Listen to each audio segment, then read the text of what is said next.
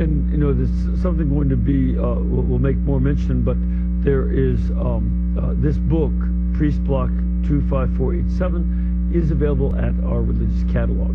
Let's go to another question here from our studio audience. Ma'am, where are you from? Birmingham. Great. Good to have you back here at the studio. And you even have a copy of it already. I do, from the religious catalog. I have a question.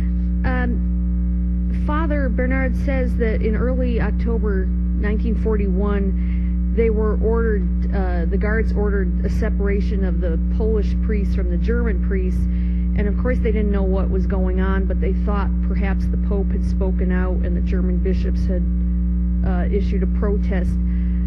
But later on it turns out that the German priests seemed to be treated better than the other priests. And I thought, well, if the bishops had spoken out, wouldn't they treat the German priests worse? The Nazis were very, very unpredictable and capricious in the way that they dealt with priests. The reason that they separated people and they sometimes treated people more sympathetically, they wanted to create division and resentment among the Catholics and other prisoners who were there. They didn't do this because out of the kindness of their heart.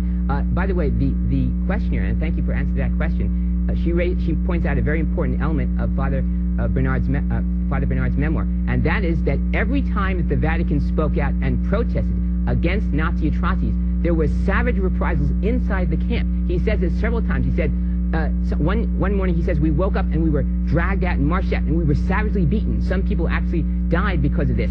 Why? The rumor had it that it was because of the Vatican and Pope Pius XII was in fact speaking out. Now the reason that is important is that, as you know, one of the big lies is that the Pope was silent, the Vatican was silent. The Vatican was anything but silent. It was speaking out continuously. That's one of the things I document in the anthology of the Pius War, if anyone wants to go for evidence on that score. But Father Bernard's memoir is especially important in this witness because he shows, and he should know because he was a prisoner, inside the camps. Every time the Vatican protested against Nazi atrocities, there were terrible reprisals against Catholics and the other prisoners. And because of that, this word of this got back to the Pope eventually. And because of that, he had to measure his words. He still spoke out, but he had to be extremely careful the way he did it because of these terrible reprisals inside the camp. But if you want to defend Pope Pius XII, one of the best ways to do it is to read Priest Block 25487 because it provides, in an indirect way, a witnessing to the truth about that the Vatican did speak out, but because of it, priests suffered.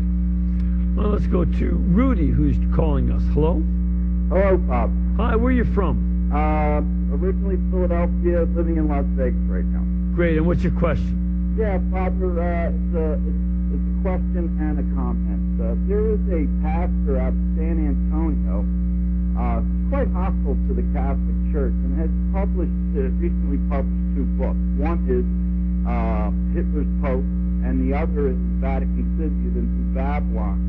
Now, I've come across and have conversations with some non-denominational Christians, and they throw these points up into my face. Well, how do I go about answering them? What do I say to them to correct the information, the false information that this pastor is putting out? Great question. Now, do you know Hitler's Pope, this book? Oh, certainly, yes. That was a book published about 10 years ago. In fact, I was on an EWTM program with my good friend, Professor Ronald Rishlack. There have been many, many studies. That book has no credibility whatsoever. In fact, the author himself has since backed away from his thesis. The funny thing is that he's backed away from his thesis now, whereas people out there who have read the book, not realizing this, are still out and about calling Pius XII Hitler's Pope.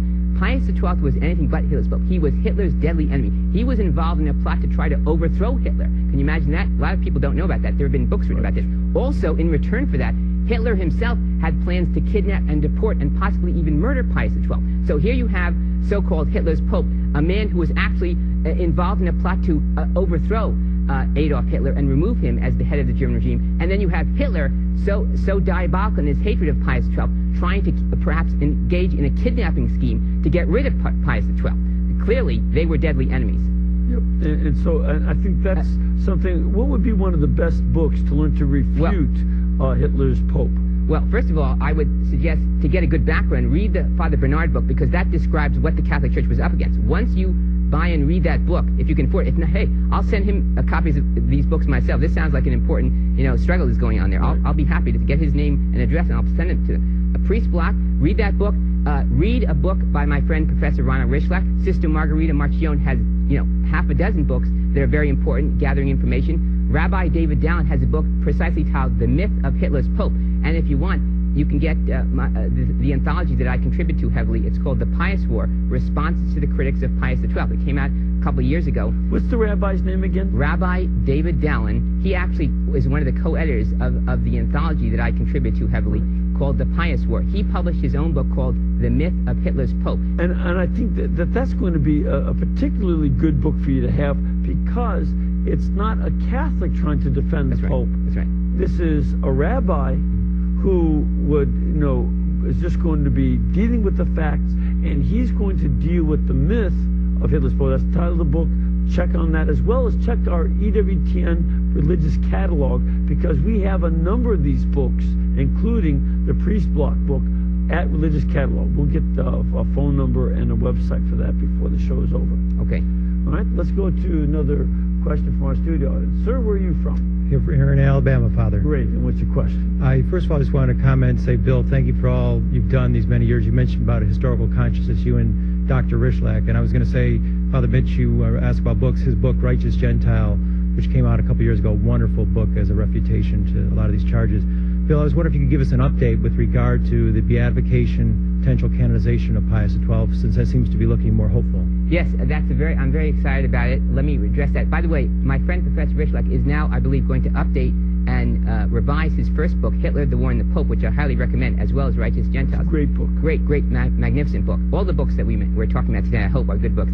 To answer your question, the good news is that, yes, Pius XII's cause, which the critics of Pius XII said was dead and forgotten, is on track. It's moving forward, and the latest is this. Last May, the Sacred Congregation for the Cause of Saints voted after years and years of study. That there was 3,000 words of documentation dealing with all these Christians, refuting them, testifying to the goodness, the greatness, the charity of Pius XII. Last May, in a report by the Sacred Congregation for the Cause of Saints, they took a vote of all the authorities who head the congregation and who vote on these things. You know what the vote was, Father Pacwa? 13-0. That is the equivalent in baseball terms of Don Larson, the Yankee pitcher, pitching a perfect game in a World Series. Okay, the Yankees, aren't they a baseball team? They're a great baseball. No, yeah. They're a great baseball team, and Pius XII is worthy of the New York Yankees, and vice versa. I'm a Yankee. I'm White Sox. I'm a Yankee. Okay, I'm a Yankee fan, so please forgive me. No, okay, well, we'll think about it. I don't think you're sorry yet. But yeah, but that is a solid thing. That this is a very clear decision, and I think it's very important. I'm sorry to update.